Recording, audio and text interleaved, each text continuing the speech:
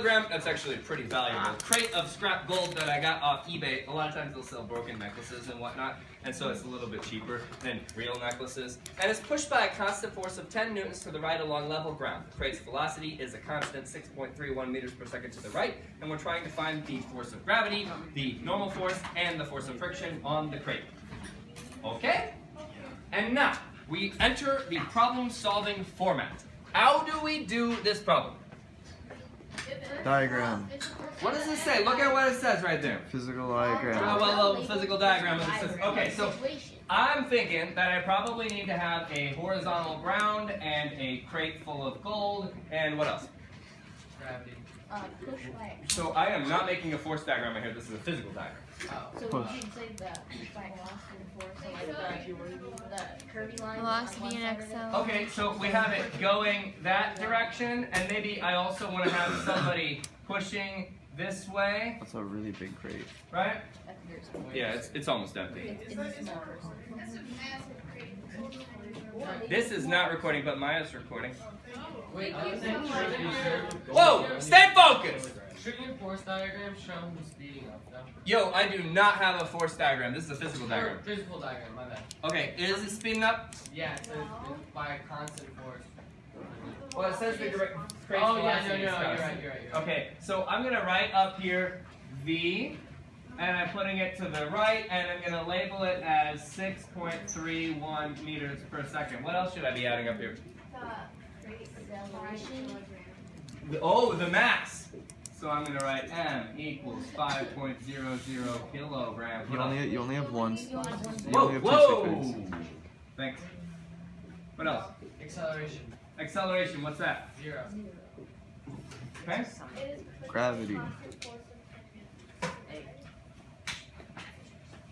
you have another minute? Oh, I guess you can. Don, do you want to? Yeah. So, I want to know what else I need to add to this diagram. What you got? Force of gravity. The force of gravity does not go on a physical diagram. Never mind that.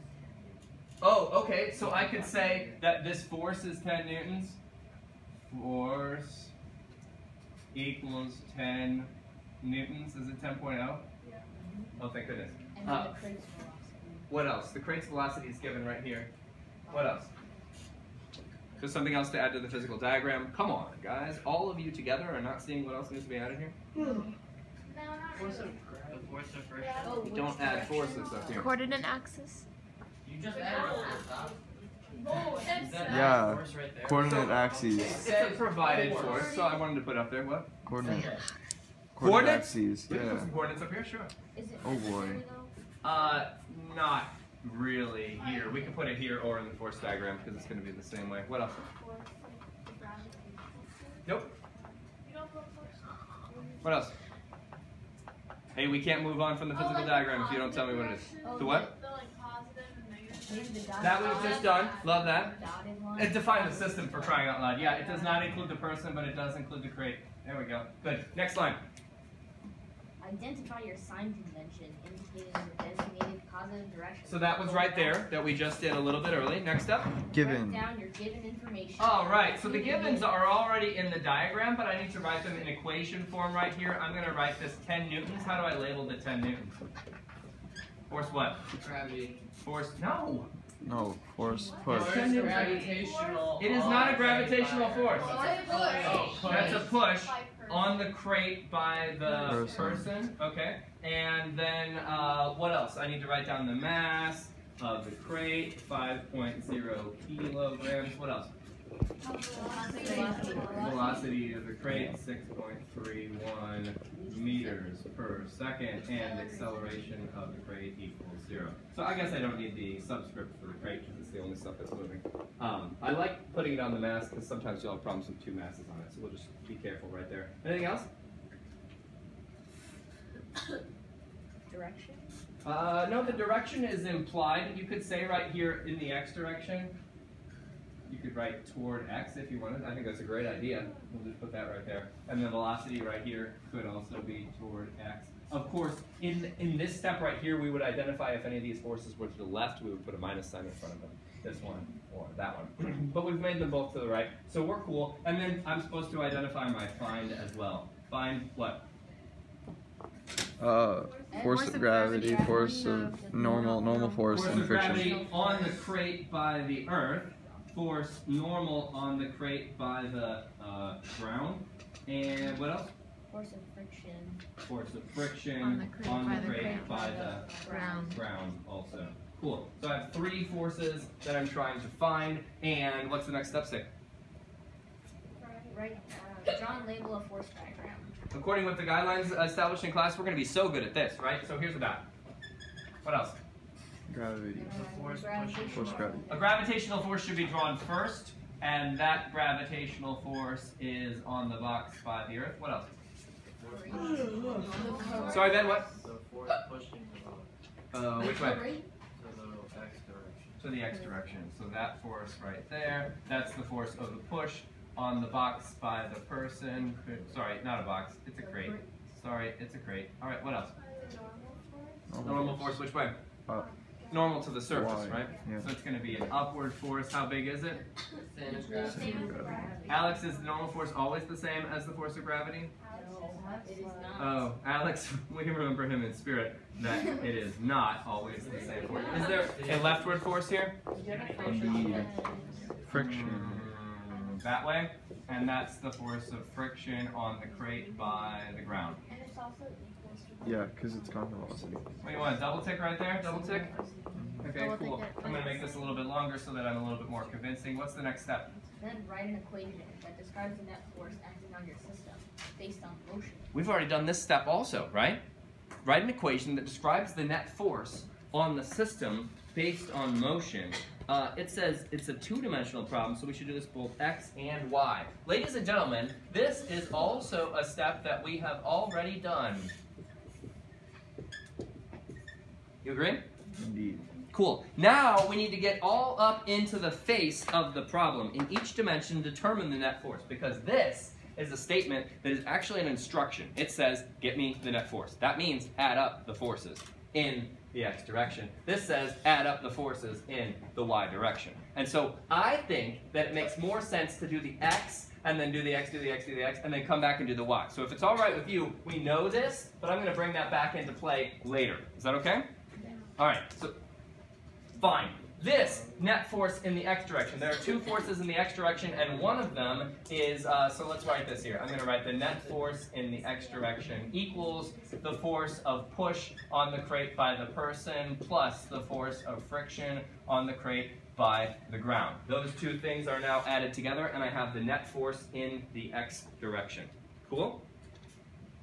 Yes? Yes. And then over here, I'm going to go ahead and do the same thing in the y direction. The net force in the, wow, that's about it for that one.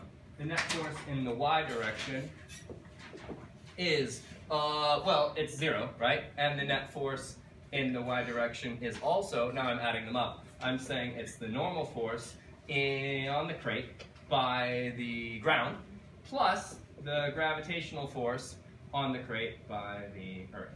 Anything here surprising you so far? No. Okay. Because like we kind of have done these things, we haven't written this line yet, but that's what it means to say what's the net force. We are adding up the forces. And then the next step is a little bit weird. What does it say to do? Replace the vector notation with forces with magnitude. So Okay. no arrows. So how am I going to know the magnitude of these 2 forces right here? Negative and positive. One of them is negative and the other one is positive. How do I know which one's negative and which one's positive? Based on your diagram. Charlie Blake, which one of these is negative? The one, the friction.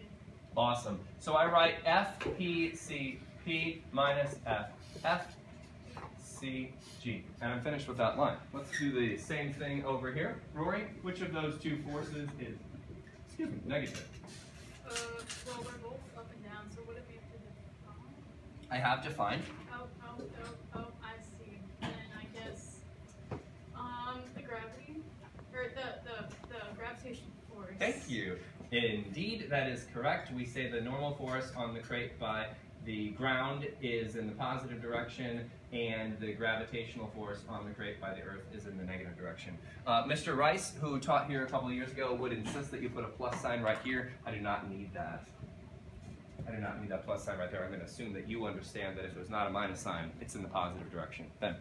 So you don't need the vector signs above the F's on either side? I explicitly don't have them anymore because I've built in the information about the direction of the vector via the minus sign or the implied plus sign. If I put the vector signs on it, I have to add the vectors. Here, I am adding or subtracting the magnitudes as is appropriate.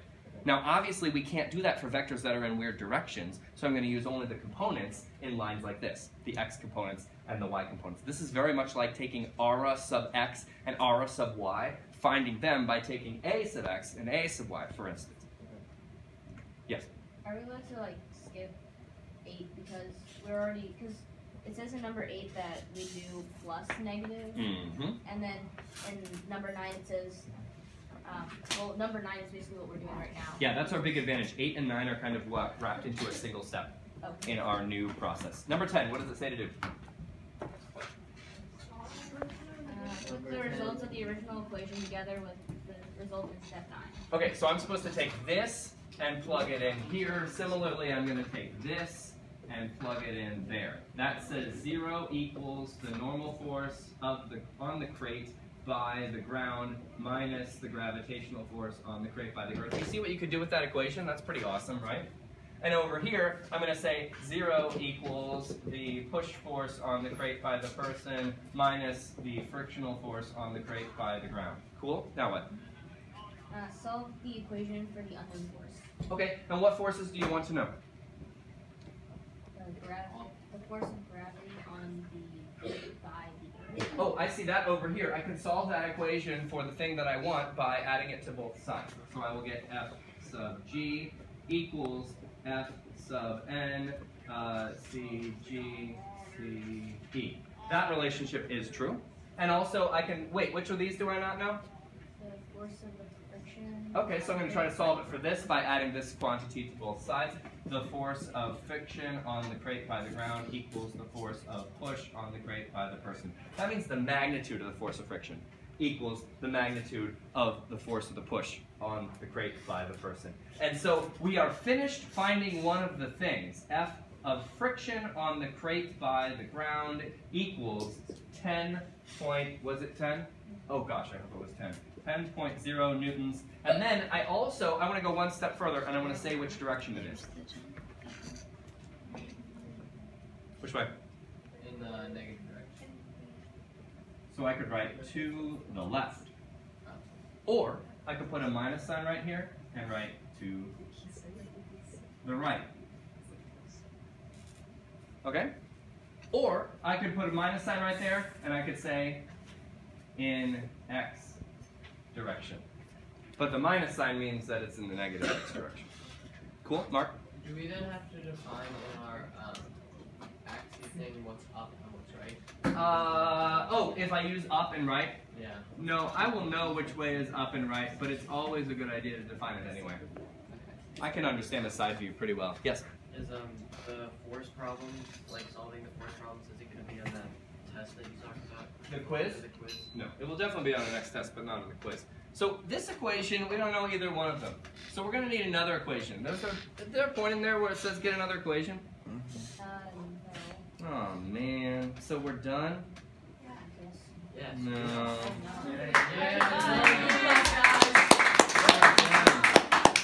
Can I get some stamps, Dr. We're not done, homie. I'm done. How much does the crate weigh?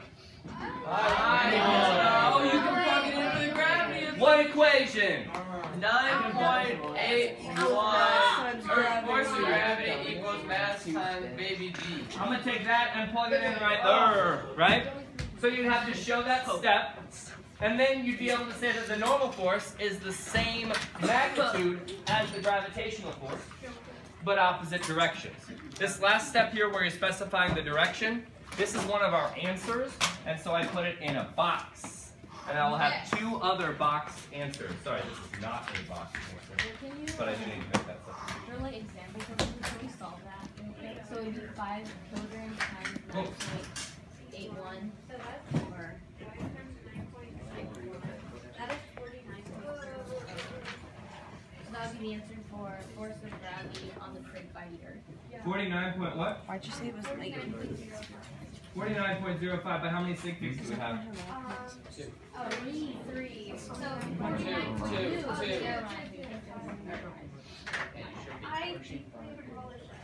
So that is the gravitational force. I tell you what, I'm going to get my stamps done, and then if you want to stick around and ask me a question or two, you could do so. Thanks, Maya, for filming. I want to thank all the people who've come before me, in particular Alex Pompian, who has come and gone, and here we are.